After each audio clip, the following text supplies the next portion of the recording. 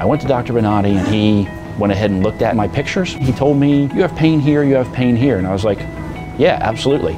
I'd been to others, but he was a doctor that didn't want to fillet my back open like a fish and do like open spine surgery, because everybody else wanted to do that and I was not having it. The anesthesiologist who was working with me, I was like having a conversation with this guy, and then I was watching on the monitor as Dr. Bonati is fixing my back. I really felt like I was in good hands.